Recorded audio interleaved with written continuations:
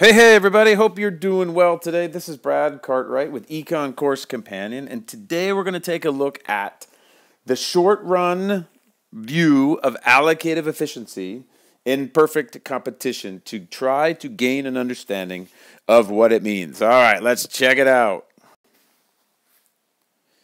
All right, well, check out this diagram that brought to us by Jocelyn Blink, who, of course, is the author of the world-renowned Econ Course Companion book that she puts together along with Ian Dorton.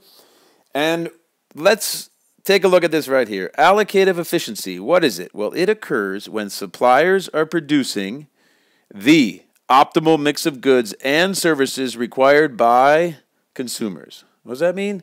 Where suppliers are producing exactly what the consumers want.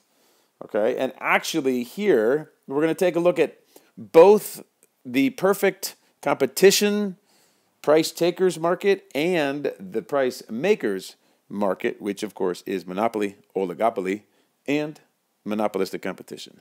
All right, let's take a look over here. Yeah, what's this? This is a diagram of allocative efficiency in perfect competition. Okay, so what is it? Well, it's this graph we normally see here, and if you don't understand how to construct this graph, go back a bunch of videos and figure out how you derive this curve. But as you know, in perfect competition, firms are price takers, which means they have a perfectly elastic demand curve, and demand in perfect competition also equals average revenue and marginal revenue. And then, of course, we're going to come back and we're going to draw a marginal cost curve. Boom. And we will arrive at a point right here where marginal costs equals marginal revenue. Now, you might recognize this point. This is also the point of profit maximization. But if we want to find the allocatively efficient point, guess what? It's the same point. Because here we're going to find where, for allocative efficiency, we're going to find where marginal cost equals average revenue.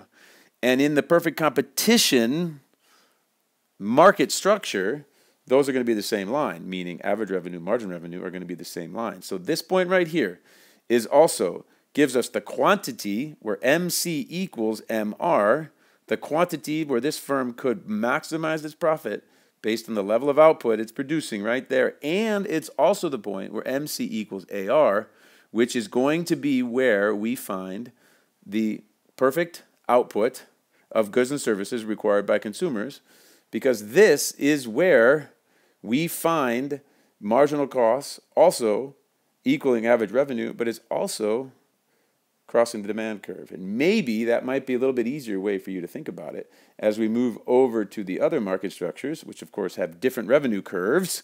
Yeah, so this is the revenue curves for price makers, which is monopoly, monopolistic competition, and oligopoly. And in this curve, or over here, what do we have? Well, we have a downward sloping demand and average revenue curve, and then we have a more steeply downward sloping marginal revenue curve. It's diminishing at twice the rate as the demand and average revenue curve. And then we come back and draw our marginal revenue curve there.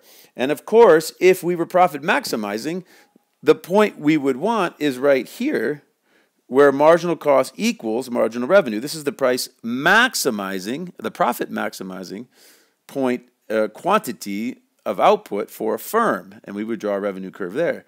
But that's not necessarily what the consumers would want the suppliers to produce. No, where they want the suppliers to produce is where marginal cost equals average revenue. Okay, so this Q1 here, this right there is the allocatively efficient point for price makers who are monopolies, monopolistic competitioners, and oligopolists. Okay, and in that market structure, where MC equals AR is a very different point than in the perfect competition market, right? But nonetheless, guess what? We would find allocative efficiency here. But guess what? Firms are not in the business of being allocatively efficient. They are in the business of what?